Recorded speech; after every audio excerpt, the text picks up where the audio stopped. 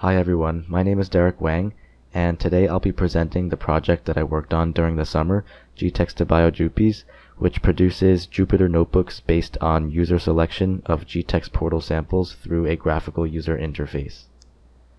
So first, just a brief outline of this presentation.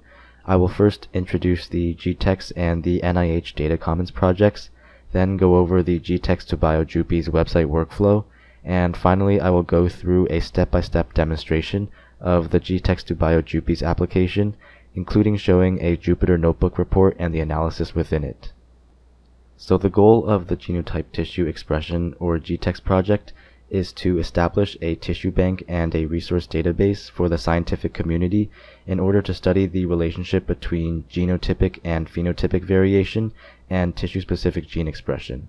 With this tissue bank and database, we can also study how changes in gene expression can affect human health and potentiate disease, and with this knowledge, we can work towards better understanding disease to improve therapeutics.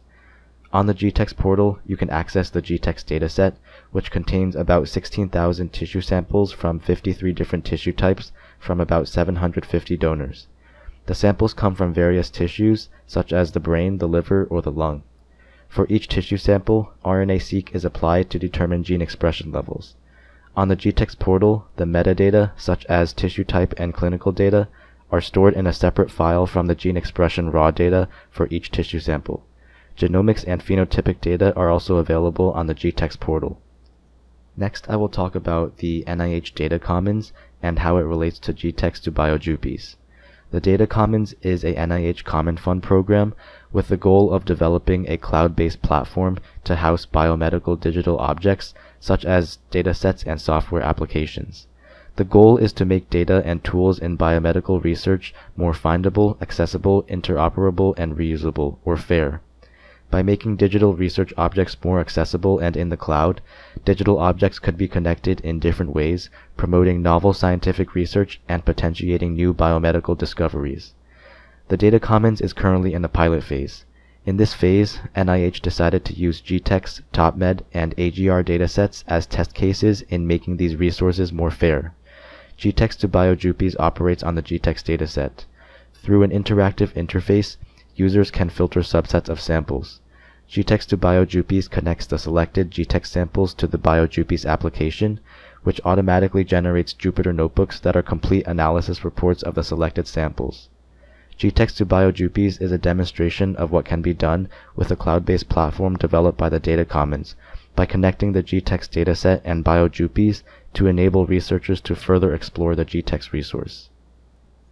This is what the user interface for GTEx2BioJupies looks like. Initially, both tables display the entire GTEx dataset. The user can then use the tissue type, gender, and age filters to produce two different groups of samples in each table after pressing the Filter Groups button. Multiple tissue types can be selected. The tables display some metadata, including the sample ID, the tissue type, tissue details, gender, and age group. Once the groups are filtered, the user can press the Generate Notebook button, which then displays the URL for the newly generated Jupyter Notebook. I will now go through a step-by-step demonstration of the GTEx2BioJupies application.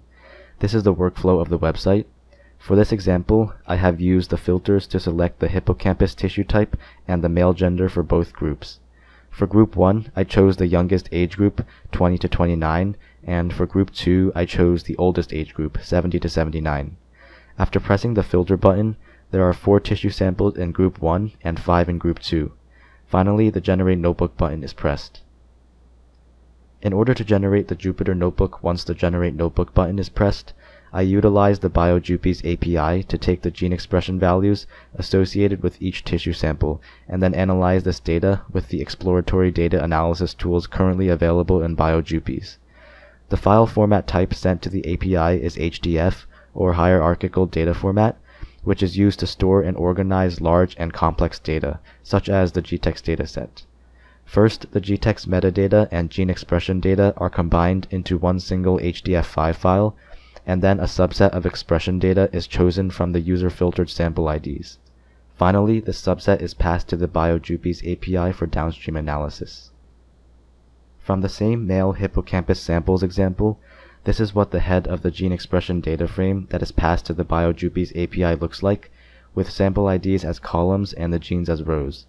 The beginning of the Jupyter Notebook displays the table of contents listing the analytic tools used and the dataset that was analyzed. Looking at the bar graph plots from the enricher links, we can see that the upregulated pathways and processes enriched in the elderly group are related to the immune system, such as monocyte chemotaxis and chemokine signaling.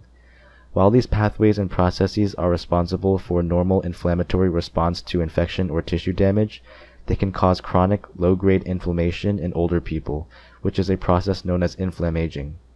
This constant upregulation can result in neurological diseases that are characteristic of old age, such as Alzheimer's disease, as well as many other health conditions like Parkinson's disease, osteoporosis, and type 2 diabetes.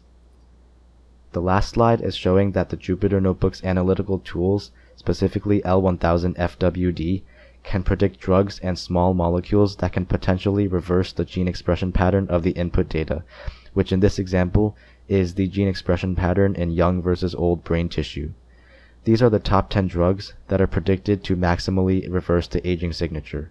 The first one, L655240, is an anti-inflammatory drug that inhibits platelet aggregation, preventing clot formation in blood vessels. These clots are dangerous because they can block circulation and lead to heart attack or stroke, which are more common in the elderly. In summary, GTEx2BioJupies is a prototype application that demonstrates how we can further leverage the GTEx data with BioJupies. I want to thank everyone in the Mayan lab for making this internship such a great experience. I truly learned a lot, especially as a high school student, and I want to give special thanks to Dennis, who guided me through the day-to-day aspects of this project. I would also like to thank Avi and Sherry, who provided me with this great opportunity, and Daniel for also helping me with useful suggestions. Thank you.